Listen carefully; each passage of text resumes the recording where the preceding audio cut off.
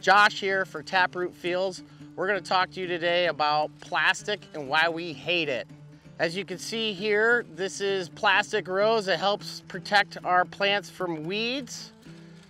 But this is not like any other plastic. This is biodegradable plastic. It's made from a stone material and it should break down between 3 and 4 months.